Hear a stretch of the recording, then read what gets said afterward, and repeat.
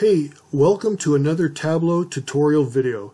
Today we're going to talk about something that's very powerful and it can be a little bit intimidating, and that's the level of detail functions. In particular, we're going to be focused on fixed today.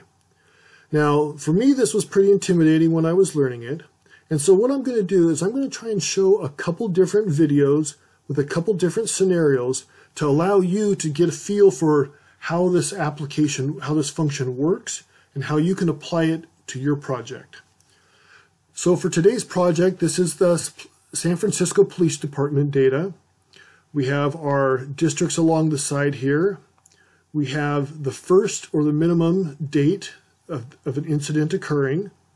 And then we have the maximum or the latest incident date. Then we have the difference of the two. I'm going to show you that here just a second. Go to the lower left-hand corner. We're going to look at the date delta. This is where you're just taking the difference, date difference of days between the first incident date and the last incident date. Okay? Then the number of records, we're just summing of the number of records. You can see that when you're looking down here in the measure values. And then the daily value is another function.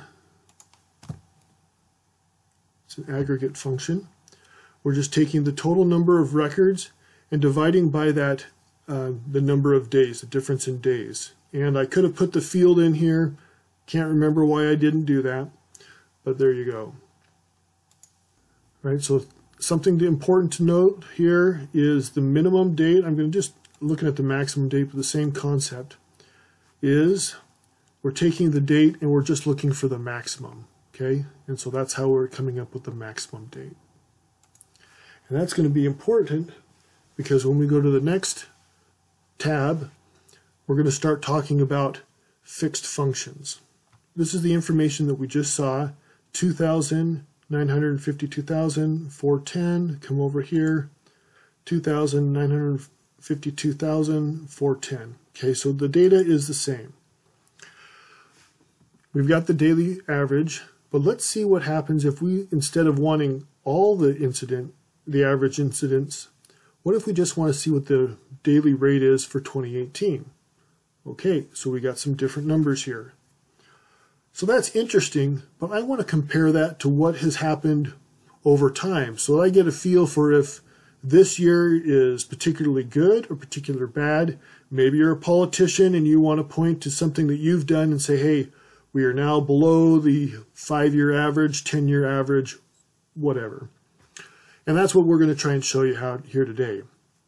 Now, two key things I want to point out is the fixed function happens before the filters, the worksheet filters. Okay, that'll be important. I'll point that out. The other thing that we're going to show you is the syntax. Is you're going to have a curly bracket, fixed, the field, a colon, an aggregate function. I've got some in there, but you could have count, you could have average, min, max, whatever. The field that you want the calculation to be performed on, and then you close it out with a squiggly bracket again. The key thing to remember, and it's what always gets me tripped up, is that first field after the fixed. That is the only field that Tableau is going to recognize when it does calculations. We're now going to we're basically going to create all 5 of these fields again using that fixed function. And I'll go through it just so you get that kind of repetition. So I'm going to start with the minimum date. All right, so here we go. Fixed police district, because I want to know what the difference is in average incident rates by police district. So this is the only item that I want Tableau to recognize. And then I'm going to go to minimum date. This has to be an aggregate function, so you could have the average of the dates, the sum of the dates, but since we're looking for the first incident, I'm going to put down the minimum date. And then if you remember in the regular minimum date function, it was min and date. And so now we need to have the min here as well. Okay, click OK. And I'm going to bring that up to the rows. And you can see already that even though over to the right you can see I have 2018 selected, the fixed function says ignore that. I am only going to look at the first. I'm going to look at the first one for each police district. Okay, now we're going to do the same thing for max. Same concept. Looking at, we're going to fix it, only respecting the police district field. We want an aggregate function on date, and we need to have the max function here.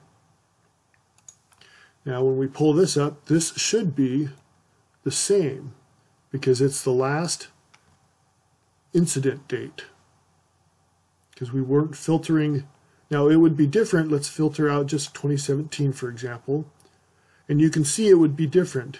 So you've got these first two columns are 2017, 2017, and the fixed dates are 2012 and 2018. Okay? So it's ignoring what in the filter column, this years, it's ignoring that date function. All right, so let's go back to 2018. Now we're going to do the data delta. Come back over to the left-hand side. Go down under measures, date delta fixed, we're going to edit that. We've got that same function. We're looking for the difference in days between this field, the fixed date, minimum date fixed, that's got the fixed function, and the maximum date with the fixed function. Okay? That part's pretty straightforward. We're going to put that down here under the measures. And now you can see we're back to that 2000. Now we're going to go to the number of records for fixed. I think I called it incident count.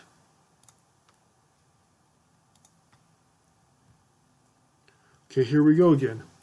We're looking for the total number of records, but we're going to ignore all the other criteria or filters except for police district. So click OK, and we're going to bring that over.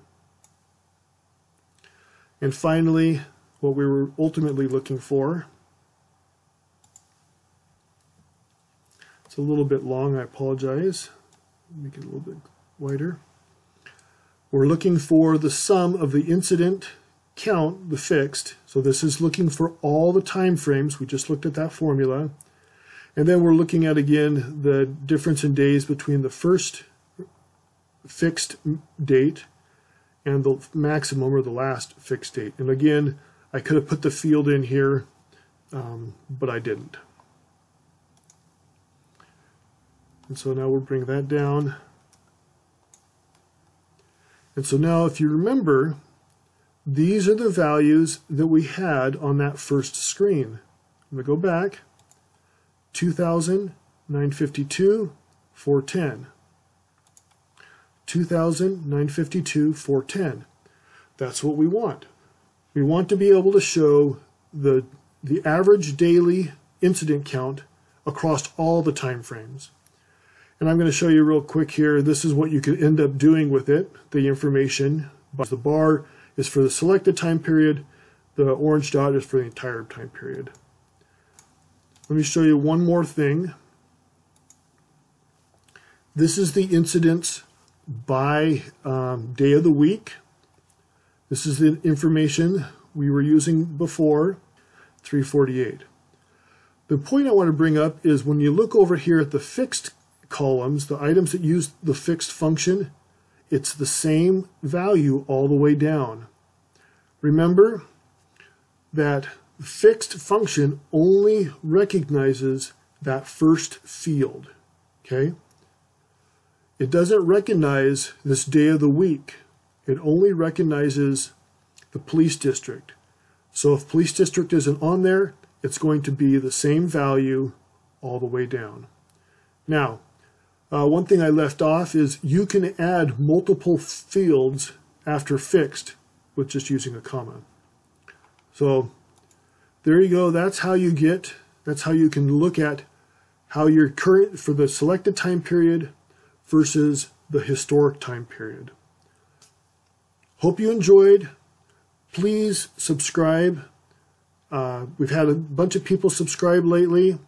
If you're a new subscriber, please leave a comment of something you'd like to see. These videos are made to help you, and so we'd really like to get some of your feedback. Thanks again for watching, and be looking for other similar videos coming soon.